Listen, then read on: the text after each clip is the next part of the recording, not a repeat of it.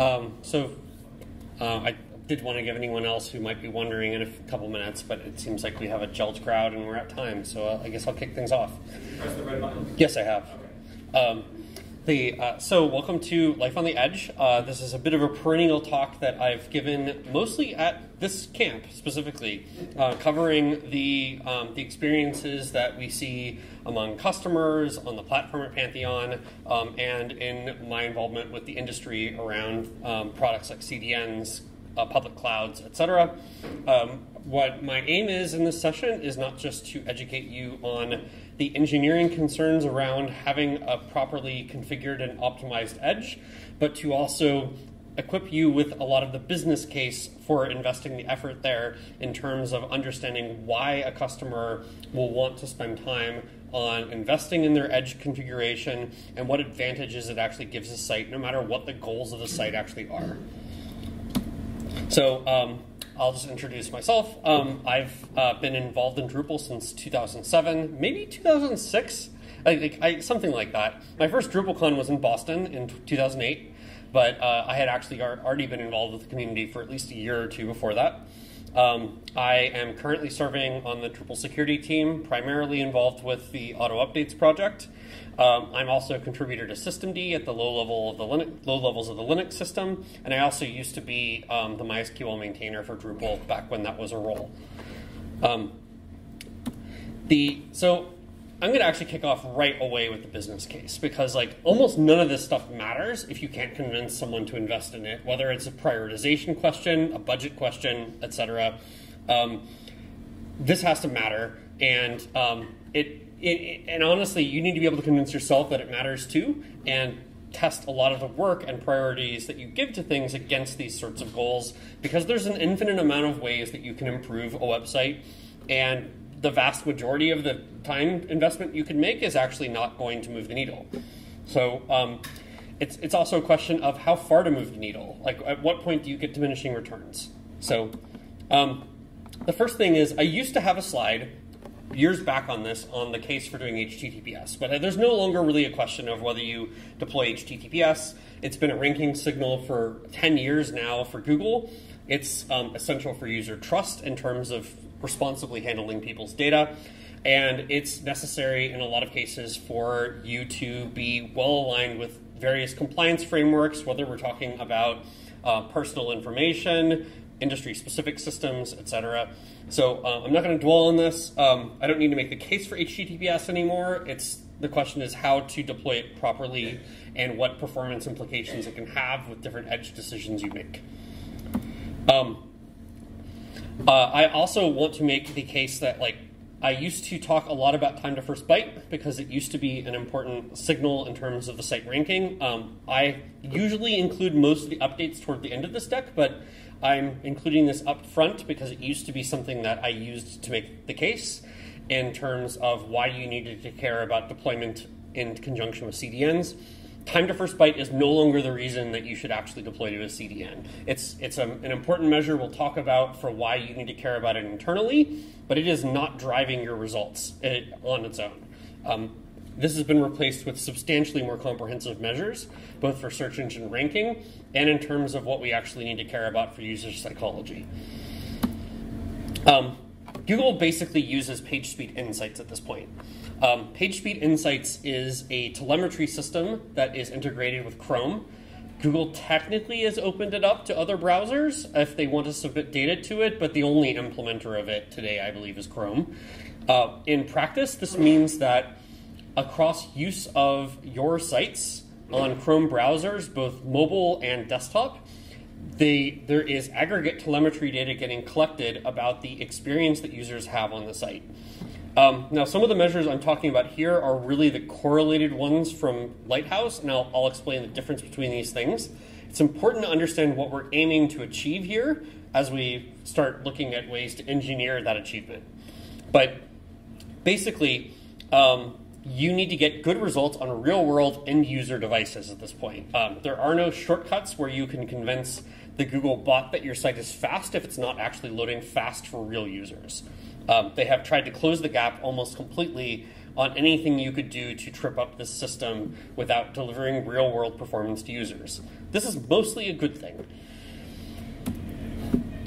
In fact, this ranking signal has been a part of Google's framework for more than 5 years now. They started with caring about it on mobile. Initially, they introduced it where mobile devices were getting search results that were ranked by empirical measured performance in Chrome. This has since been expanded to the desktop. Basically, this has supplanted measures like time to first byte and things that the Google bot itself measures as it's visiting your page. What this means is that it's not actually the visits by the Google bot that are measuring the performance on your site at this point.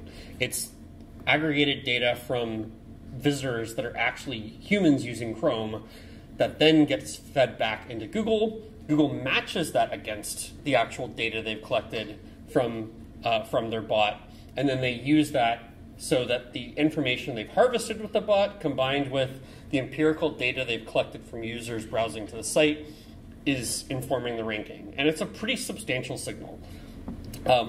It can really vary, I believe, let me see where the, I don't know if we actually have up-to-date data on, like, I think I might have looked for it and couldn't find detailed data on exactly how much each little bit of performance affects your ranking. I think it's different quite a bit depending on what your peer sites are.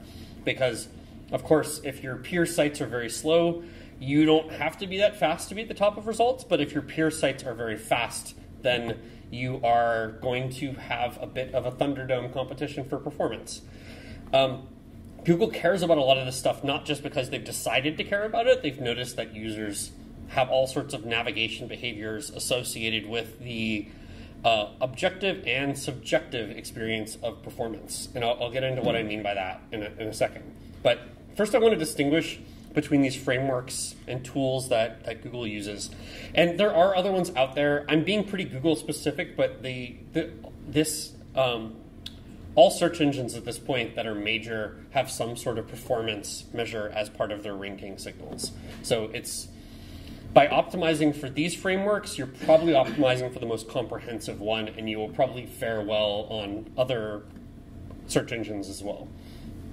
So I mentioned that PageSpeed Insights is based on telemetry data from real-world browsers.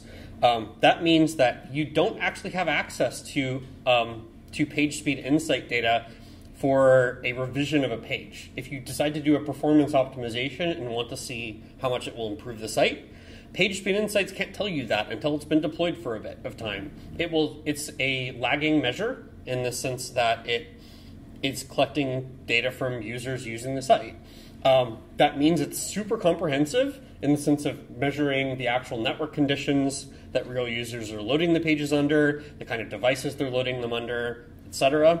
But it won't help you actually do something like QA a change to the site to see if it actually results in a benefit.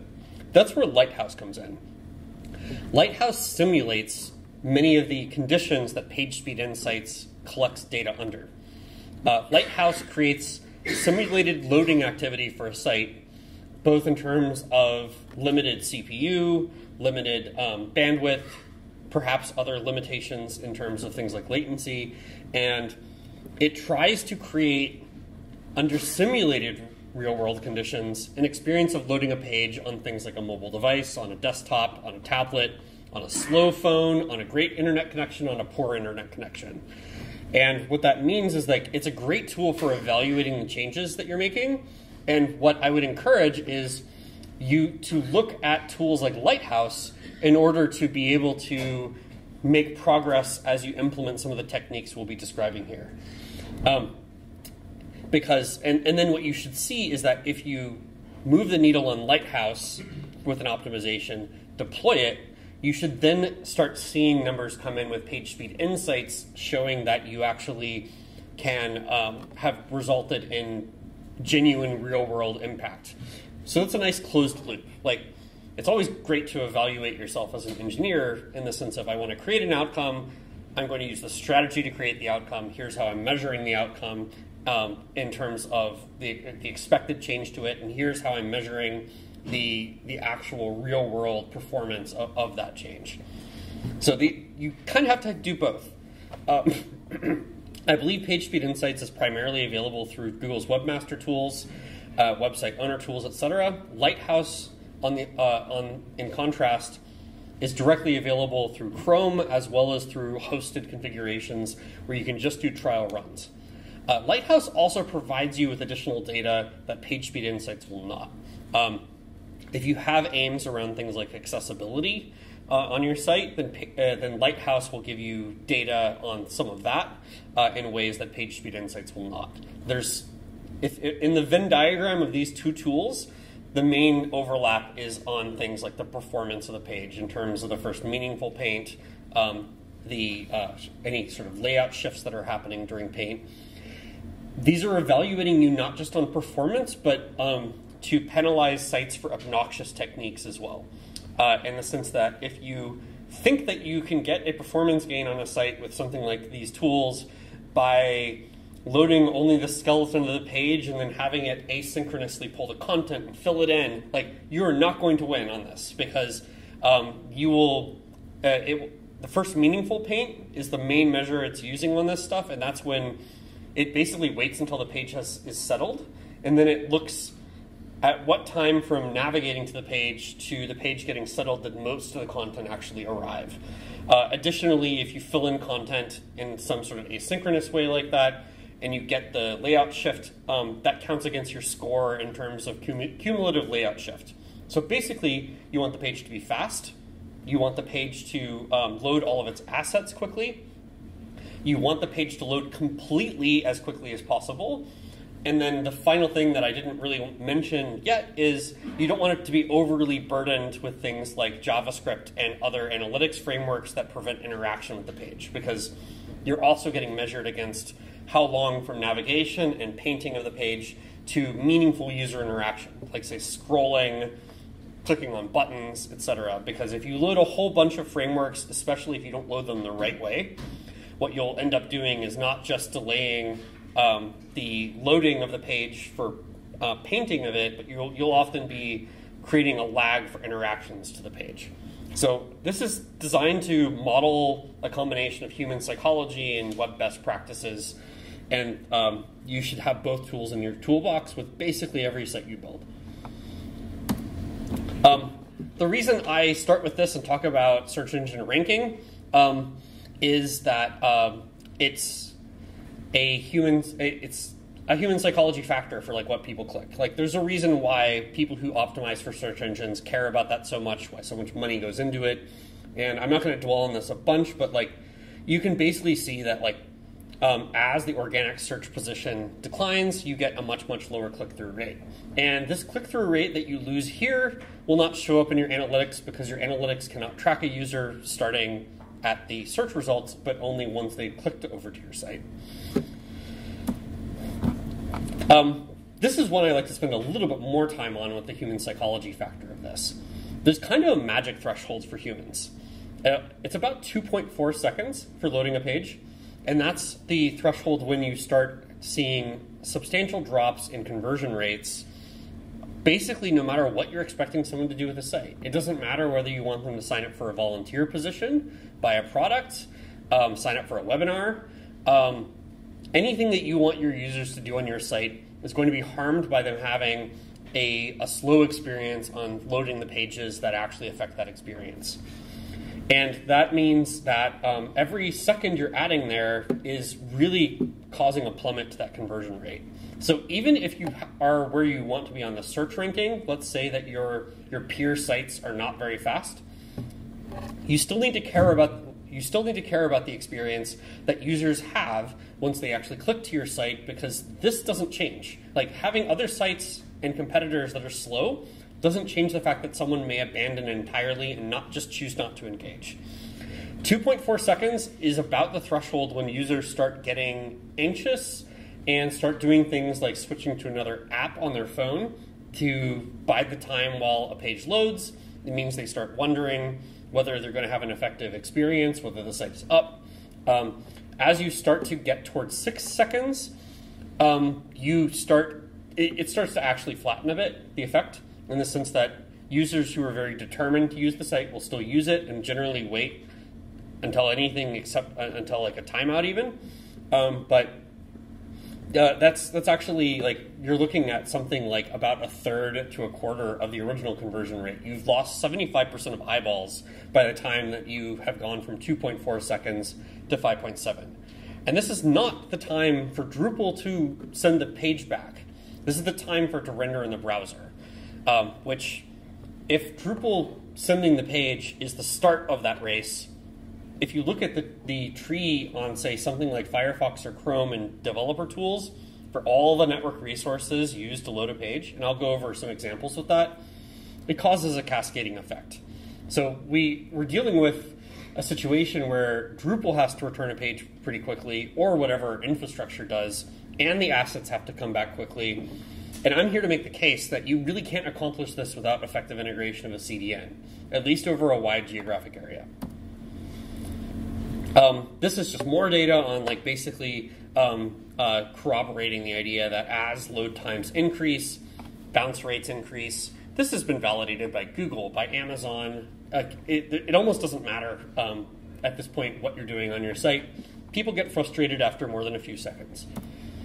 And I was mentioning this around the analytics, but I sometimes like to look at this as what marketing and salespeople call a funnel, which the funnel is the idea of you have the breadth at the top where you are looking at your initial, say, addressable market, people searching for your stuff. I like to include the clicking on the search result as the silent top of the funnel in the sense that you can't track it in your analytics, but it is absolutely affecting who ends up on the site. After a user clicks a result, they have to wait for a page load. That needs to really come in that less than 2.4 seconds. And only then are you really looking at being in a good position to have users convert. Like if you're worried about A/B testing on a page, like do I have the language quite right? Like you might be misfocused if you haven't nailed this stuff yet, because you're losing somewhere between 25 to 75% of your eyeballs on the site and potential convertees on the site simply by the performance challenges that people experience. So this is the case for your clients to invest in this, or if you own the site, for you to invest in this. It doesn't matter what your goal is. So wrapping up the aspect of how do we measure success on this stuff, of course there's the question of does the site meet your business value requirements? Like the fastest page in the world is pretty much an empty HTML page, but it's not that delivered statically, but it's not actually going to meet any of your business requirements. So all of that always has to be incorporated in this process. You can't do all of this optimization before you know what the site before you know what the site needs to do.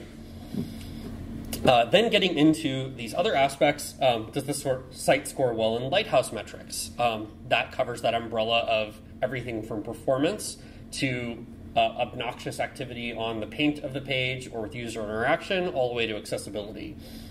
And that's a leading metric in the sense that you could be measuring before you deploy whether your Lighthouse score is going up or down from the deployment of the page. And then you have PageRank Insights, which is a trailing metric, which is giving you the idea of for your deployed site and the visitors going to that site, how is the page performing? And then, of course, it has to stay online. Like the uptime of the infrastructure is key to people converting, and a page that never loads is a page that is going to lose a conversion. But I bring these up because this isn't just a list of things that you should do. This is a list of things that you can know when you're done too, in the sense that I don't want performance and scalability optimization should not be an endless rabbit hole. It's something where you should achieve a certain benchmark and then move on, because there are other things you can do to improve a site other than performance. So a lot of this gets into how HTTPS gets deployed to a site. Presumably everyone in this room has their sites deployed on HTTPS at this point. The question still remains, depending on how a site is deployed, especially if you're in larger organizations, for whether that HTTPS is terminated at a CDN, whether it's terminated at the origin server, whether that's true for regular pages, whether that's true for static assets. it's probably important for you to actually terminate HTTPS for all purposes, including pages and static assets on a CDN at this point. Hybrid approaches that have been popular in the past around like using a CDN to cache the static assets, but having the regular pages go right to something like Drupal will underperform, even though you will get a lot of advantage from a CDN. So let's go over like the structure of these requests and why CDNs matter, why you can't. There's no way to optimize an origin server enough to actually handle these goals. The fundamental thing that this all comes down to is round trips times round trip time. Basically, like if you have a bunch of errands to run in terms of shopping trips, you know that you have several different stores to go to. You would be measuring how long does it take me to get each store, to get back from each store, and how many stores do I need to go to. And this is a slightly simpler equation with most websites if you have one destination, because you have the user's computer and you have the actual servers serving up the content. How far are they? This is somewhat a question of the speed of light, in the sense that we cannot have data go faster than speed of light. And in fact, the speed of the light in optical fiber is not even the full speed of light. It's something like 60 or 70% of the speed of light. And so like there are physical limitations on even our global infrastructure, even on this planet, for how fast we can make this stuff without using some of these strategies. And this is one of the best parts about this presentation, because there are only so many changes I have to make to this every year, because some of these things are just bounded by physics. Now, all of the optimizations around HTTPS over the last 10 years for performance have basically been related to some cryptographic ones that I'm not going to touch, that about like how fast can the crypto run on like especially mobile processors. That can actually be a substantial thing. But and it's something that actually gets optimized often by throwing something on a CDN anyway. But I'm going to talk about round trips. Round trips used to be awful for HTTPS. You used to basically have to have a round trip to basically say hello with TCP, a round trip to say hello for HTTP for TLS, another round trip for certain negotiation with HTTPS. You ended up with a case where on the first request to a site for HTTPS, you could have like 4+ round trips before you'd get the first byte back of the actual page. And this is on top of any time that Drupal's spending rendering the page. Like this negotiation has to happen before Drupal even gets the request. And then and even for subsequent requests for assets, there are sometimes several round trips, because a browser tries to establish concurrent connections, especially on pre-HTTP2. A browser will basically try to set up a whole bunch of connections to a system and then pull content over it, because that's still a lot faster to establish each of these things and pull the assets in parallel than it is to pull one asset over at a time sequentially over one connection that has been set up. We've gotten this down to basically +1 extra round trip versus HTTP in the typical case. This is a really fantastic achievement, because we've gone from having HTTPS like quadruple or quintuple the amount of round trip overall transit time back and forth down to just basically doubling it, and in some cases not even doubling it.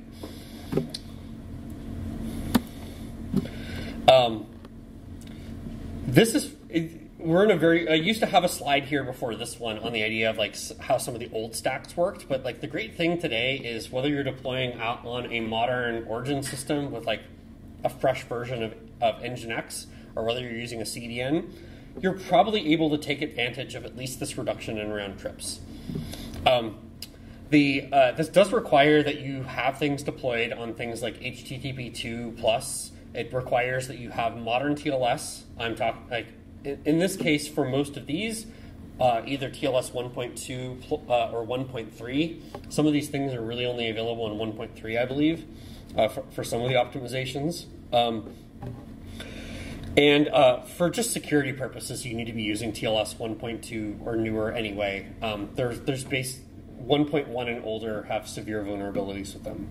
So like in some ways, like people have been kind of like in terms of a carrot and stick situation, I've always offered the carrot of performance for upgrading this stuff, but the stick has been kind of coming behind there and knocking away some of the older versions of TLS anyway. So like, I don't have to cover this point quite as much, but basically you can get non-GET requests down to 2 round trips, one for the TLS negotiation and one for the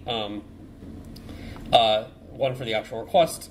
And then you can get GET requests down to sometimes 1. And by 1 round trip, I mean not even TCP. Like increasingly, some of this stuff is happening over connectionless protocols like UDP. And but the 0 round trip time stuff is not totally achievable. And honestly, it can be kind of playing with fire from a security basis. So like going forward in a lot of this presentation, we're going to assume that things take at least like 2 round trips for the most part, because the 1 round trip is kind of an edge case that you have to very carefully implement. So let's talk about how this stuff performs when we're talking about different deployment models with CDNs versus origin infrastructure. It is all about those round trips. Like I was talking about how round trip time times number of round trips. We actually spent a lot of time covering reduction in the number of round trips, where various optimizations to HTTP and TLS have reduced the number of round trips that are necessary to make. Like the number of stores that we're visiting in this scenario of running errands is much lower than it otherwise would have been. However, there's still the question of the distance, because both of these are factors. So in some ways, it doesn't matter if you have to make a bunch of trips if they're super close by. If you need to make trips to corner stores in your neighborhood, then going to 2 or 3 is not actually that long, and in fact, going to 2 or 3 could be faster than going to Costco across town. So we have to care about both.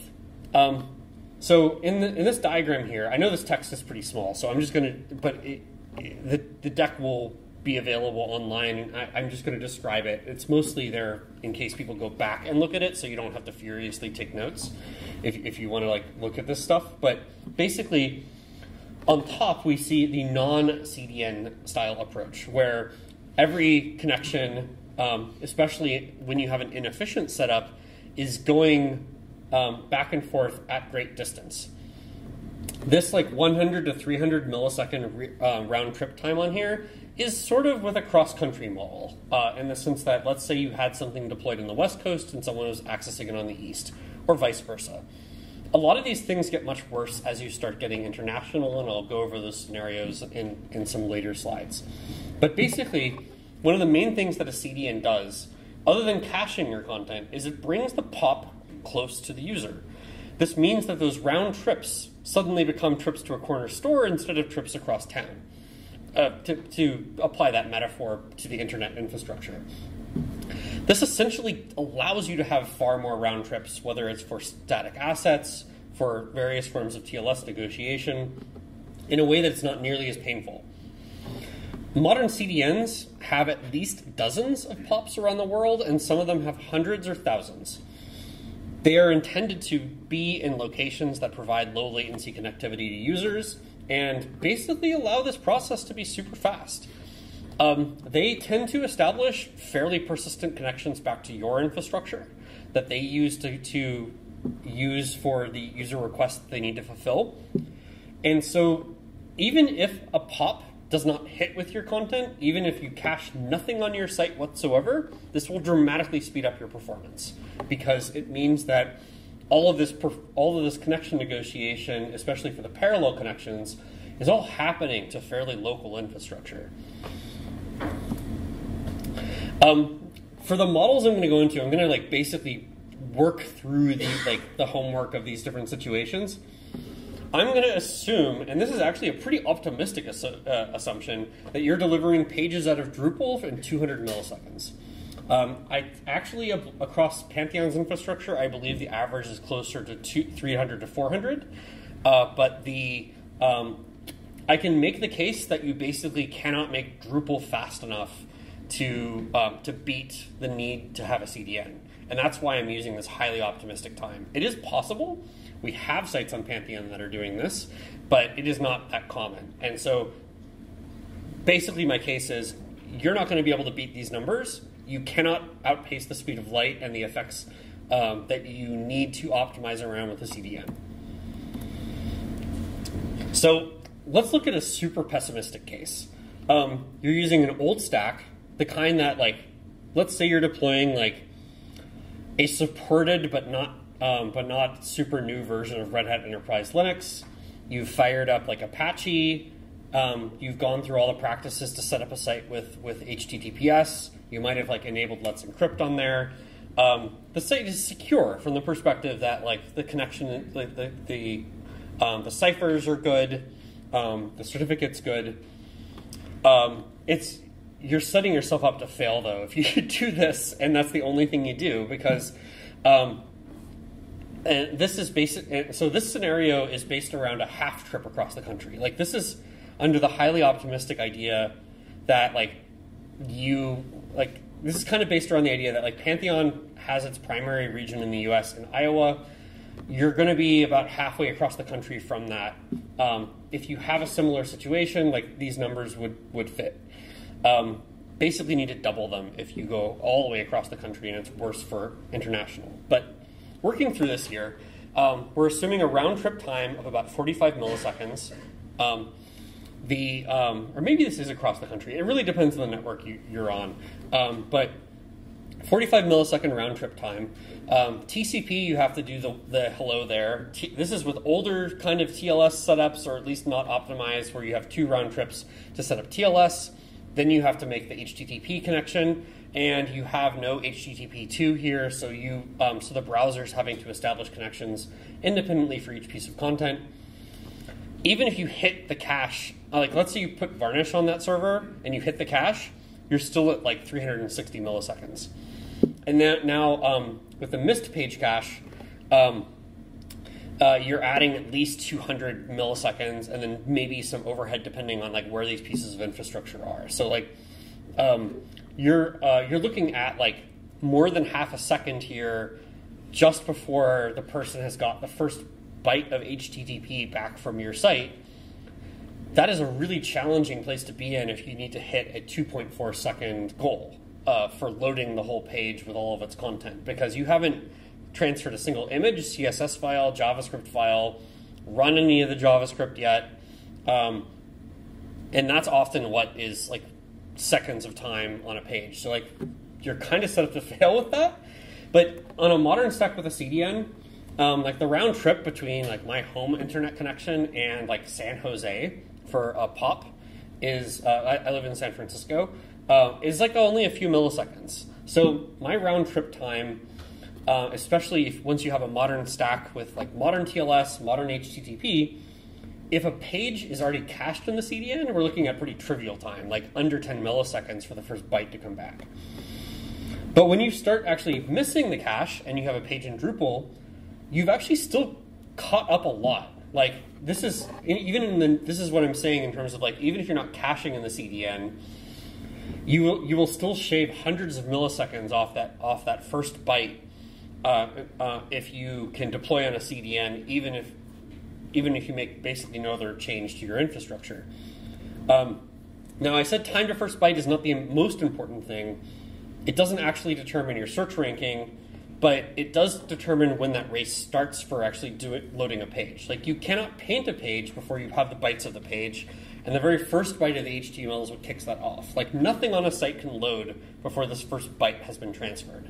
So it's more of a bound on what you can achieve than a really super key measure in and of itself at this point. But you don't really want to have to re-earn those 400 milliseconds here. Like that's like it, because it's going to blow that budget on like user experience. So let's like cross the pond here and like look at a scenario where you're dealing with like inter-Atlantic latencies, where Europe to North America or vice versa. You have all of that time gets added to the round trip time, and if you're taking a bunch of round trips across the Atlantic, it's going to be a bad time. We're now approximately at a second before the first byte of content has come back from a cache miss. we only have about a second and a half now to actually finish rendering the page before we're going to start losing user attention. The amount that degrades is much, much less with a CDN, because someone in Europe is still able to negotiate the connection with a proximal POP instead of having to go across the Atlantic. And in effect, what you're seeing here, latency-wise, is the POP has negotiated TLS and gotten the HTTP request. It has a persistent connection generally all the way across the Atlantic, and all it's doing is making one round-trip request across the Atlantic to get that HTML. So even if you miss in Drupal, you have that round trip of the 85 milliseconds to go across the Atlantic, but you only have it once in the scenario on the right, not a whole stack of those situations where it's constantly having to make that trip just before it gets the first data. And then it just keeps stacking up. This is basically from the Pacific connections are even more high latency than the Atlantic ones. Some of them come out to almost 200 milliseconds. If you look at some of the things from Australia to the US, it can be really rough. And basically you can see on here that if you have, even if you're serving, oh, I need to actually update the page cache thing on here. But let's say you actually had, oh, no, that's correct, because it adds 175 milliseconds to 200. So if you're missing the page cache in Drupal and not on a CDN, even if you're rendering the page in 200 milliseconds, we're vastly through our time budget here to the 2.4 seconds before the first byte of HTML has come back. 2/3 of the way through our budget. And then on the right-hand side, let's say we have a POP in Sydney or something, or in Tokyo. What we're able to do is we don't actually have that much of a degradation. Look at how same continent we're at 251 milliseconds with a CDN versus 381. We're paying the price of the one round trip, but that doesn't accumulate too fast when you actually use a CDN. So graphing this out, here's what you see. Now I say the goal is to hit under 500 milliseconds here, because you really need a second or two of time on the end user device to actually render the page, because even if once you get all the assets on a page for a modern site with a lot of JavaScript and analytics and marketing frameworks, you just need as much headroom as you can get. So you just can't achieve that without a CDN. And that is basically how I was saying, this is the path to first paint. There you have your time to first byte, you have the actual size and content of the data that's coming down, then you have the CPU time rendering that. We've been talking about that first one, and then everything else you're doing here is on top of that. So if you look at the graphs you see in something like Chrome and start breaking it into how long it took for the first byte of the base page to come back versus everything else, you'll generally see that the vast majority of time for a modern site is actually everything else, not the first byte. But everything else can't happen until the first byte is there. So I did some basically benchmarking on this years back when I was first building out this deck. And this is what I saw in terms of the actual impacts of things, where you can get a lot of gains by getting all those static assets onto a CDN. Everything in your files directory on Drupal in a CDN is the easy path. But the best thing to do is to actually slap a CDN over all of it. And that's pretty much the normal practice now once you're throwing a CDN onto a site. But this is basically a message, please don't cut corners on that. It can be easier to not have the main pages go through a CDN from a configuration perspective sometimes. But it's got to be there. This also means you cannot use a technique say, copying the assets out of Drupal to something like S3 and then having that be on a CDN, because you'll only get to the middle of this. And the middle of this still blows the budget, or at least barely makes the budget. And remember, we're assuming that Drupal returns a page in 200 milliseconds. We're already being optimistic here about what Drupal can do for a substantial site. This is the sort of chart I was talking about, where basically when you pull up the network diagram in your browser, you'll see this cascading diagram of all the assets. And this is a pretty abbreviated version of it, where I've collapsed most of the resources into critical resource downloads and additional resource downloads. The difference between those is is the page actually blocking its paint on that? The more that you load things asynchronously, the more things will be in that last category that doesn't fully block paint. You can totally get away with certain things loading at the very end of a page if they don't affect the paint of the page, they don't affect user interaction with the page. Google doesn't actually punish you for doing things that don't stop the user from interacting and loading the page. But you can see here in this case, this breaks down a situation in a fairly common case where it's TCP, TLS, HTML. This is like HTTP2. This is like a fairly mid like modern stack. Like this is not bleeding edge here. This is just like pretty good configuration. And this is with a standard CDN in terms of just without the and by standard CDN, I'm referring to the traditional deployment model where you've just kept your static assets delivered through it, but not the page itself.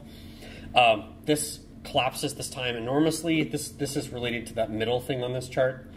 And then when you go to a full CDN, you're just cutting those round trips enormously. And a lot of those round trips have nothing to do with the optimization you need to do in your PHP or database. They just have to do with the distance between a user and that infrastructure. So you can really cut down for the same site with no changes to the actual, to Drupal itself, the loading time, and win back a lot of that headroom that you need to hit that 2.4 second budget. I also typically talk about, like, given that we handle about, yes? 5 minutes. Oh, okay. What we're seeing at Pantheon, we have, we're seeing modern threats ramp up a lot, and this relates to kind of like keeping your site online. It used to be that like you would see some like trickle of denial of service stuff at layer 7 HTTP hitting a site, and the big denial of service requests, denial of service attacks would be typically like sub layer 7, like DNS or reflection attacks. That's changing. We're now seeing volumetric attacks at the HTTP level. And you pretty much need a CDN to mitigate that. You really can't do that on origin infrastructure. We're also seeing like a lot of gray hat activity in terms of probing sites, where like even with all the bug bounty programs and things, we're seeing that actually attracting a lot of, in some ways, malicious behavior against sites. Not that you shouldn't have a bug bounty and reporting program, but there's a lot of activity to game those systems. And the mitigations for a lot of these sorts of attacks that are really high level, like volumetric layer 7 HTTP stuff, are really expensive, and you start having to weigh whether it's more cost effective to absorb the traffic than it is to block and mitigate it, especially if it means throwing up something like an I'm under attack thing from a provider like Cloudflare. These are just empirical results historically that we've seen when we migrated Pantheon's infrastructure from having origin varnish to having a CDN. You can see the drops that we got. It's just massive what we saw, and like we also saw this like when various hosting platforms were compared. Like we saw that like having a CDN was kind of a secret recipe to it. More platforms have this today. Built into their infrastructure, which is awesome. I'm not going to cover this because of time, because it's interesting, but a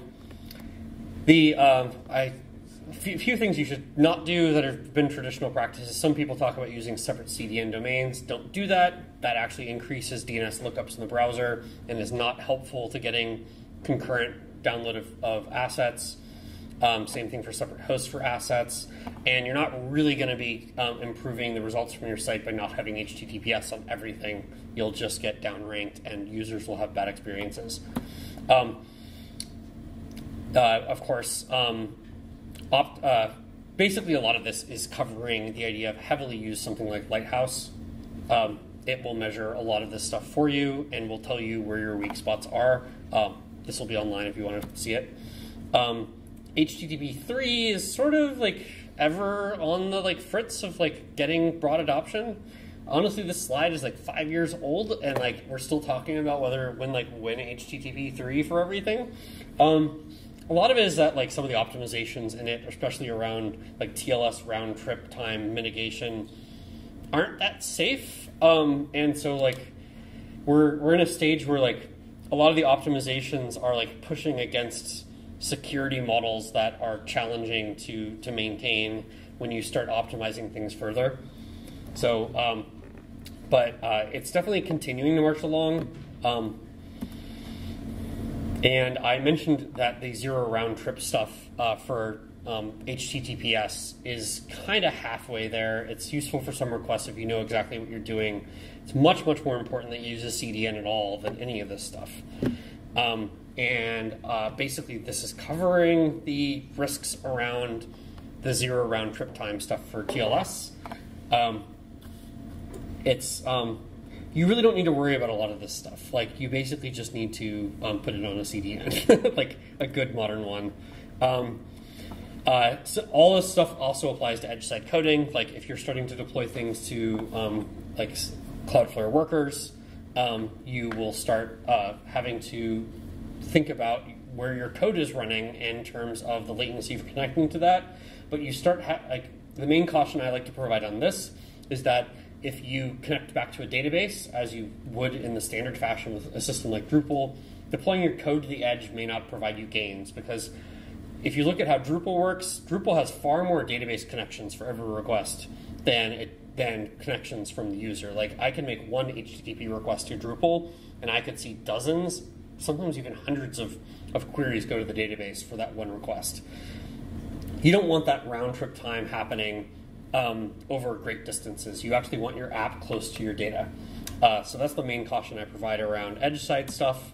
5G is changing a lot of the mobile situation. You will see this anyway in your page speed insights data, like the fact that more users on more devices have great bandwidth. So I think I'm already out of time, but like I will try and take questions if I can.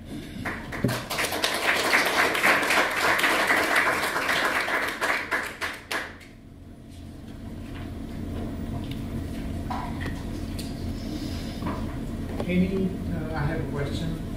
Any improvements to the compression? So if you're asking about some of the, I actually have that on one of these slides. Oh, that's compressed image. So I mean, compressed images effectively is not a CDN thing, but modern compression formats like WebP do get an edge in some of how browsers handle them. There is a different compression standard that HTTP 2 and newer can support. It's actually really kind of hard to deploy because of the way it interacts with your other data, and it has some security implications too in terms of like making content slightly guessable. I'm trying to remember the name of the compression format, but like we're still using just the gzip stuff at Pantheon because the newer compression formats have challenges and will not move the data, will not move the needle enough for to take the risks on some of them. Gosh, what is the name of that one? It's sorry, Broadly. That's it. Yes, it's something you can do. Like we haven't seen it move results a lot. I suspect it matters more for like underpowered devices that would be spending more time like managing gzipped content. Some of that really starts mattering if you're deploying to developing areas. Like there are a lot of very slow phones if you need your app to be available in a place like India. And then I would start looking at Broadly compression and stuff like that, because like every little bit of burden you can take off that end user device that is going to be just pegged on its CPU can matter. But if you're focusing mostly on like North America and Europe, I don't think it's going to make a big difference. Doesn't the uncompression stuff, I'm sorry to freeze my hand, doesn't that also affect the battery life of your phone? Because I've noticed that my phone tends to run out with certain things that processing stuff. I don't know that it it makes enough of a difference. Like, it's probably going to make a much bigger difference what JavaScript is loading on the page than what compression format the page used. You mentioned, sorry. Oh, did I? You mentioned not running Drupal on a CDN because of all the back end database. No, deploying Drupal itself to the edge. Right. So, what about the decoupled application where the front end is deployed to the edge, making API requesting? If you can manage the request, so it depends on what requests the decoupled application makes. If the decoupled application needs to make a request back to origin on every single request, you're just not going to get a gain from it, because even though it will connect the decoupled application close by, if that decoupled application has to go all the way back to origin, you pretty much may as well have the whole request go back to origin, and it'll be cheaper to run the app, and it won't be any slower. Well, for statically rendering the pages? If you statically render the pages, then it totally makes sense to deploy that out to the edge, because then there's no round trip. Or if you replicate data for it to a system like Cloudflare KV store or something that replicates out, if you can have the data be close to you and not have to go back to origin, then that can make a big difference. A similar question, or if you have authenticated requests, like you're actually running a web application, users log in, would it still make sense then to try to push the static assets, if possible, to CDN, or because you're never going to get the page content on the CDN? Yeah, it absolutely makes sense, and in fact, that is the default for how Pantheon functions. That even for authenticated activity on a site, for requests that go to paths that are not protected file directories, we will strip the cookie and then try and handle the request as if basically the person didn't have an active session. Because generally for unprotected assets, it doesn't matter. If a site did protect that asset, what would happen in our infrastructure is it would still fail safely in the sense that because we strip the session, it gets handled as an unauthenticated request. And that means that on Pantheon at least, all of those static assets typically get loaded off the local pub without having to go back to origin. I would encourage doing a similar configuration. It's not possible on every CDN because the browser will send the cookie for everything. Sometimes that is the one case if you cannot do it if you cannot strip the session in the CDN. It's the one case where it can make sense to possibly have a different domain for it. But it's more efficient to do what we're doing, which is to have everything on the same domain and to strip the session off of everything going to the static paths.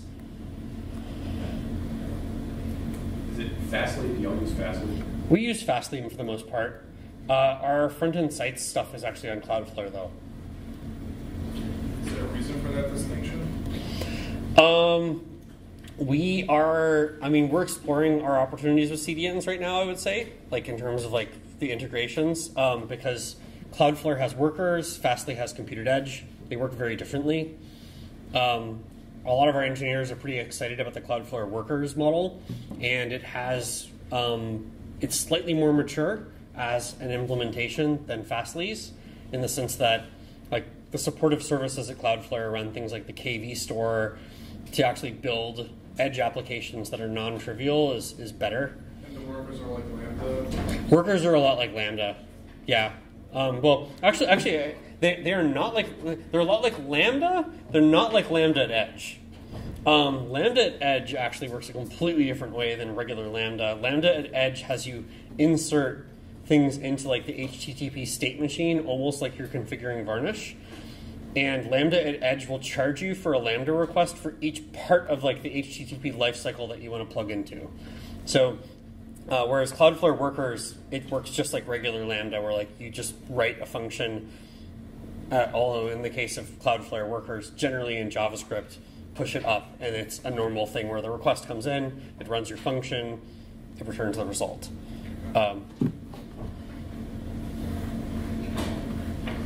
I don't really recommend using Lambda at Edge unless you like really, really know what you're doing exactly, like, and have a very specific use case.